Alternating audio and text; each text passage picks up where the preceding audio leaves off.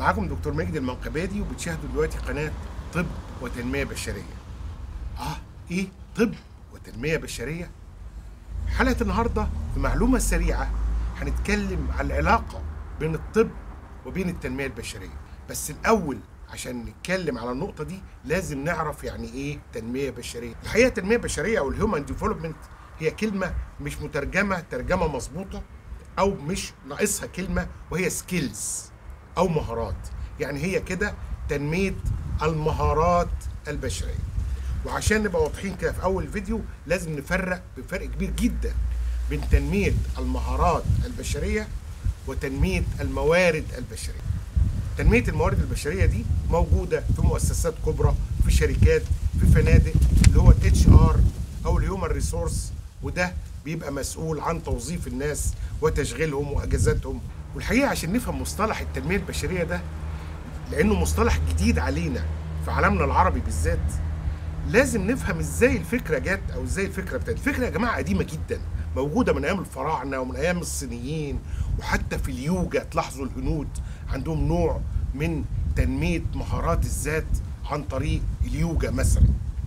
وبعد كده بقى في التاريخ ارسطو وافلاطون والفلاسفه حاولوا ان هم برضو ينموا مهارات الانسان ويطلعوا بمهارات الانسان الى اعلى. وطبعا مش كده وبس، ده كل الاديان السماويه حست على العمل وحست على الاخلاص وحست على الامانه وحست على النجاح.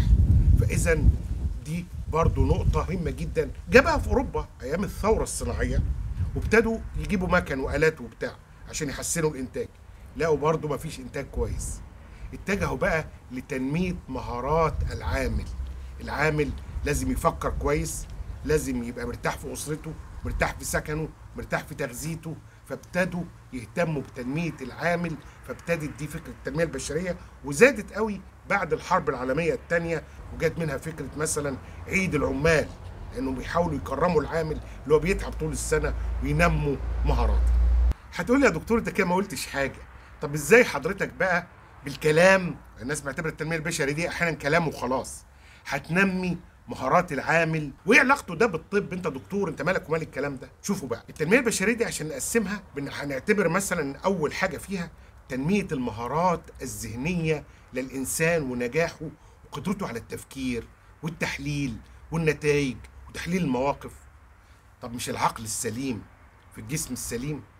المخ ده والاعصاب عشان يبقوا كويسين لازم انه يكون صحته كويسه، نايم كويس، علميا ما عندوش مشاكل طبيه تخليه ما ينامش، ما تخليهوش قلقان، ما تخليهوش مرتعش. ده مرتبط ببعضه ولا لا؟ فاذا لو انا نميت في العامل مهارات انسان عموما، مهارات ذكائه، بان انا احسن صحته، هيبدا كل الحاجات دي هيبتدي مخه يتحسن. فهنا في ارتباط وثيق.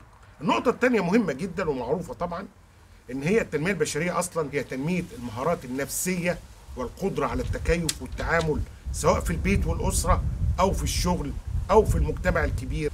القدره على التعامل مع الضغوط، مع الناس، مع الاجهزه، مع العصر الحديث والتكنولوجيا. ده مش ده محتاج نفسيه كويسه، محتاج طبيب نفسي فاهم نفسيه الانسان وفاهم دهاليز شخصيه الانسان، سواء الشخصيه النفسيه او الشخصيه النفسيه المرضيه، عشان يبتدي يعالجه ويحسن له قدراته. تخيلوا لو عامل في مصنع وعنده مرض نفسي، هل ده هيبقى منتج ولا هيبقى منبوذ من اصحابه؟ ازاي انمي مهاراته بان انا ما اجرحش شعوره وانه نفسيته تتحسن؟ يبقى هنا في ارتباط وثيق برضه بين الطب النفسي وبين تنميه المهارات النفسيه. نمره 3 بيقولوا لنا علماء التنميه البشريه ان هي تنميه المهارات العضليه والبدنيه، بممارسه الرياضه، بالتغذيه السليمه، باليوجا زي ما قلنا، وقايه وعلاج.